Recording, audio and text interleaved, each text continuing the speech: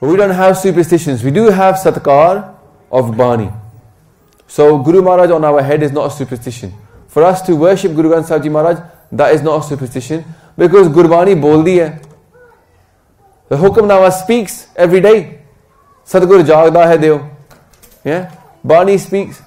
But the superstitions that we do have, like wearing a taga, people have this taga, or rakhi, rakhdi, that will make a difference. That doesn't make no sense for Sikhi. We don't do rakhdi. Guru Maharaj never did it. They go, the only rakhdi we have is this gatra around our neck. That is what's going to protect you. It's a gatra with a kirpan on the end. Yeah? The superstitions in Sikhi shouldn't be there, but mostly they're there because of agyanta. Andar da gyan nahi aaya, atma gyan nahi aaya, te fir insaan hamesha fir param vich penda hai. Yeah?